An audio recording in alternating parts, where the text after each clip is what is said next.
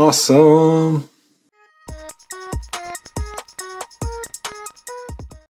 Hey guys, it's me, Jeff. Welcome to the corner. I'm super excited today. Today's the day. Let me back up a little bit because I'm just blown away right now. So I'm just gonna check my notes here. About a week or so ago, there's been a lot of activity going on in the Tronxy scene. Okay. Now what's been happening is that there's been some stuff happening on the Discord, the Tronxy Discord. I'll actually leave a link below. Thank you, Christmas, for setting that up. And I want to put a special shout out to Soy for kind of getting the ball rolling on all of this.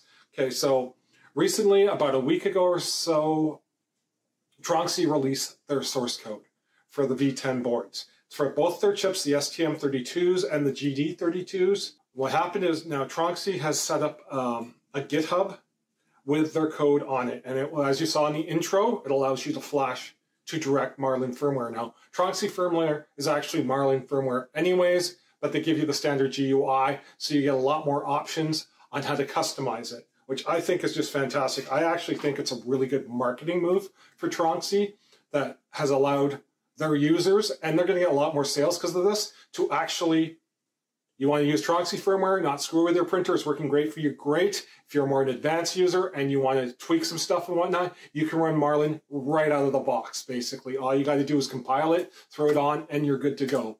So I'm going to show you right now. All right, guys, so here we go. Here is the Tronxy GitHub.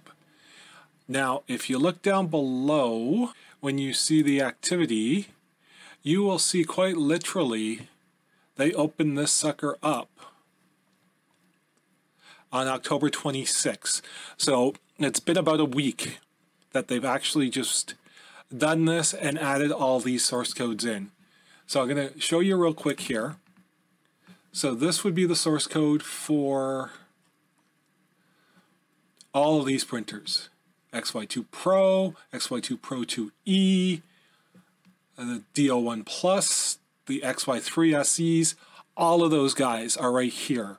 Gives you step-by-step instructions on how to compile. You need to download VS Code. Literally all you do, and I will show you right now. So in your Marlin directory, you're going to go into Tronxy Machines.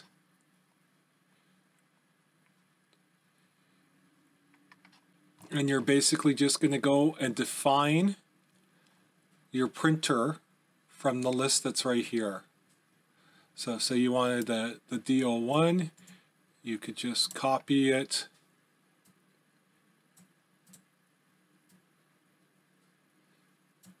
and paste.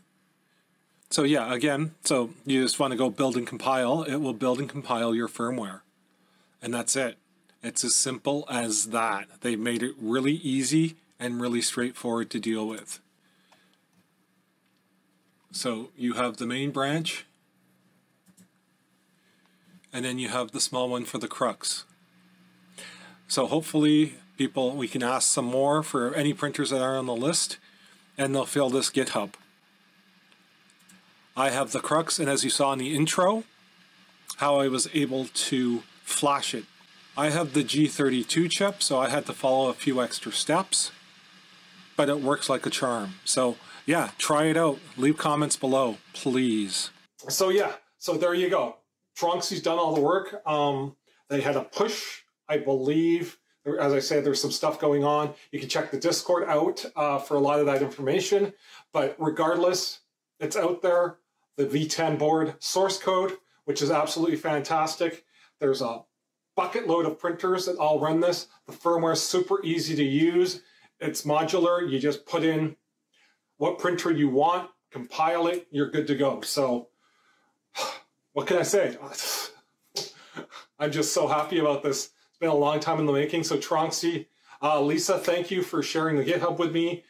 As I say, your marketing, you guys are doing the right thing by doing this. You're going to sell a crap load more printers because people will have the ability to customize them how they want. You guys are truly open source now.